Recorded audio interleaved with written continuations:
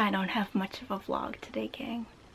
I tried, had stuff I wanted to say, nothing came out right. So instead, I'm gonna be reading you something that I wrote in my journal a while back. It's the Gestalt prayer. I heard it first on Boy Meets World, and I copied it down into my journal because it meant something to me then, and it means something to me now. And maybe it'll mean something to you. I do my thing, and you do your thing. I am not in this world to live up to your expectations, and you are not in this world to live up to mine. You are you, and I am I.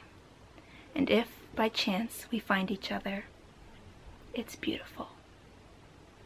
If not, it can't be helped. To better days tomorrow, babes. See you then.